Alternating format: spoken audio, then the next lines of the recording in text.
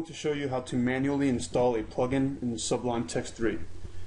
I've already got Sublime Text installed. I'm just going to go ahead and launch it. In the menu, I'm going to go ahead and swing over to Preferences, select Browse Packages. Plugins for Sublime Text are usually going to come in the form of a folder. Inside that folder is going to be all the files necessary to make that plugin function. I've already got my plugin folder on the desktop. It came in a zip format. I just unzipped it. I'm going to drag this folder over into the packages folder for Sublime Text. That effectively will install the plugin.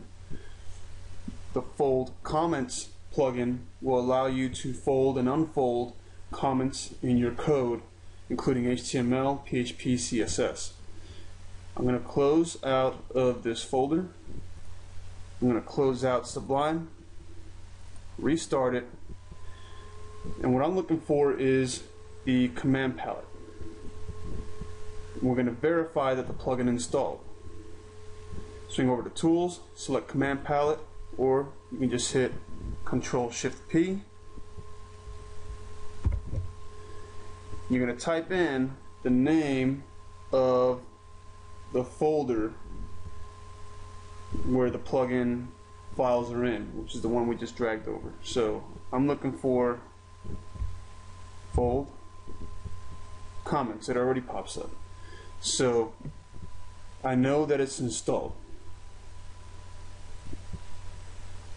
That's how you install a plugin in Sublime Text 3 manually.